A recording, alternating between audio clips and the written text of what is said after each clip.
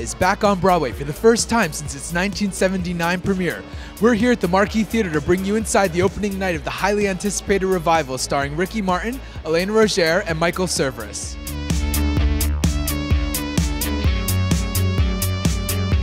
Tanya, what are you excited about for Evita tonight? Well, this is one of my favorite shows of all time, and I actually got to see Elena do it in London. It is one of my favorite scores ever. I listened to this score a lot in college, and I have a lot of friends in this cast. So no, I'm so excited to hear the score again. It's been so long since I listened to it. I've never seen it. I've only seen the movie. I've never seen a live production of it. So I'm a big fan of the score, but I'm really excited to see the show. I've never been lucky enough to see a production, so I'm absolutely thrilled that this will be my night, and I'm so excited to see Elena as Ava. So I cannot wait. What song are you most excited to see in real life?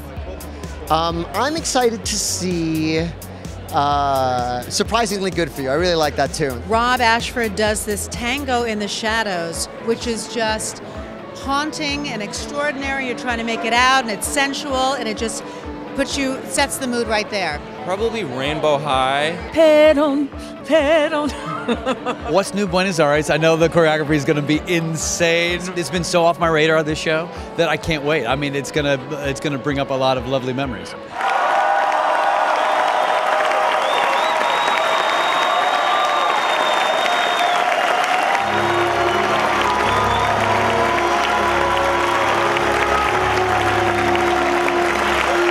How does it feel to be part of the first Broadway revival of Evita?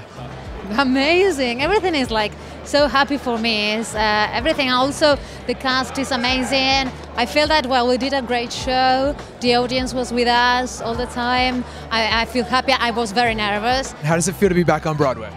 It feels amazing. I had the opportunity to do Les Mis many years ago.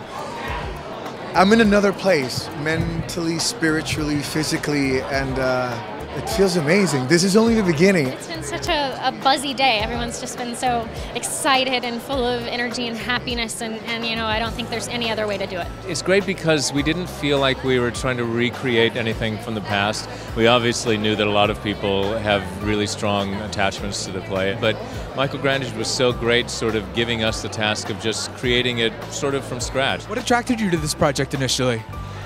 Initially, Andrew Lloyd Webber asked me if I would be interested in doing a revival. So it was a kind of overwhelming feeling that the responsibility was coming to somebody finally to create a new production after that amazing, iconic first production. And it was just a challenge I wanted to take up, really. It's a big responsibility, but we're having a really good time. We're just allowing ourselves to feel. I had worked with Rob Ashford on Thoroughly Modern Millie, and I basically tackled him in the lobby of the theater, and I said, we are doing this show. Only every once in a while you're part of something that people are so excited about, and I feel that in the city, I feel that in the audience, and this show has not been on Broadway since, when did it open? 1979. So, I mean, and it's an incredible show. To get to choreograph that music, it was a real joy, and also to have Elena and Ricky and Michael, to have principals who can actually dance was quite thrilling. What can Broadway audiences expect from this production of Evita? Some of them, they've seen the old production.